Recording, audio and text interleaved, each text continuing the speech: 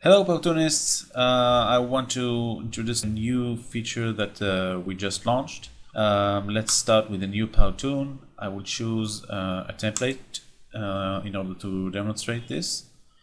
I'll take the resume template, create. Now, as you can see, this template is already populated with text and characters.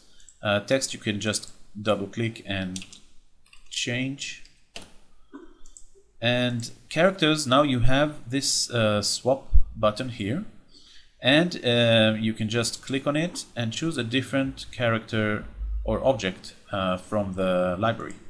So as you can see, the object just changed, and it also got the exact enter and exit effects that the previous object had, more or less the same size and the same duration.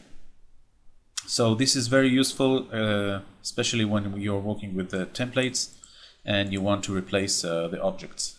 Now, if you go to the middle of the timeline, now you can see that you have another button, which is the split button. And what this function does is it enables you to split this object to two different objects. One will be until this second, and the other one will start from here. Now I will just demonstrate here on this guy. I click it, and let's say that on second 8 I want him to change to a different pose.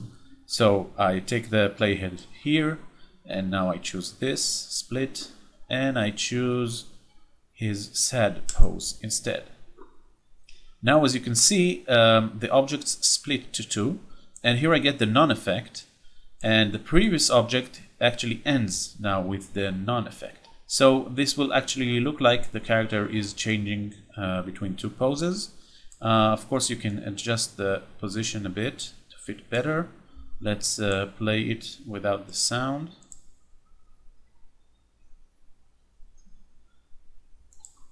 And you see that it changed pretty well.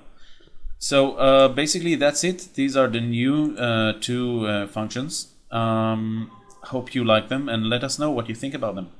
Bye bye.